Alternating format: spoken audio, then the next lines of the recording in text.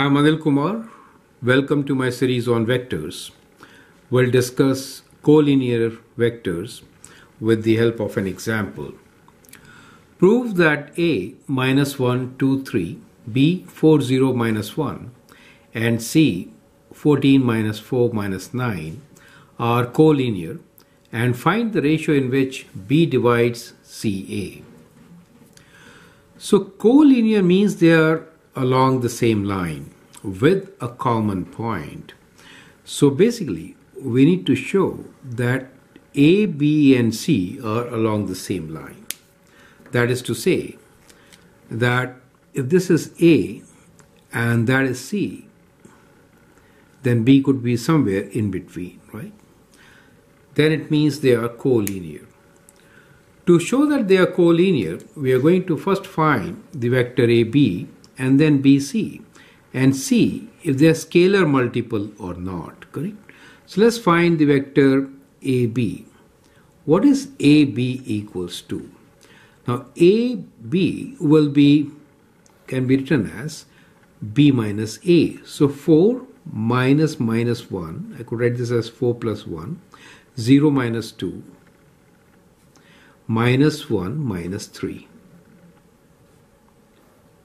which is equal to 5 minus 2 and minus 4. Now let us calculate what is BC. So BC will be coordinates of C minus that of B. So we get 14 minus 4 minus 4 minus 0 and minus 9 minus 1. Minus of minus 1 becomes plus 1. So that gives you 14 minus 4 is 10 minus 4 and this gives you minus 8. So these are the vectors AB and BC. For these vectors to be collinear, what is the condition?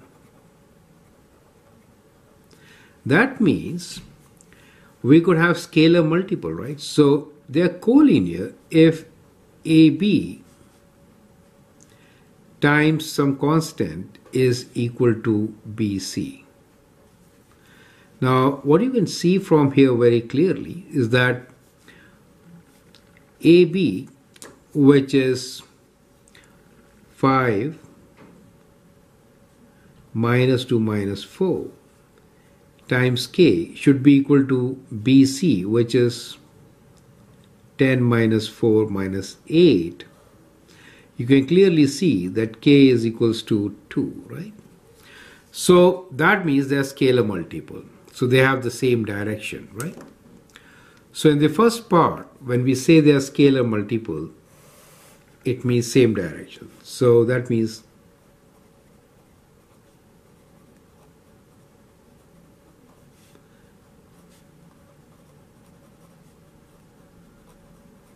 correct? Now, they are collinear mainly because they have B as a common point. Now, since B is common point,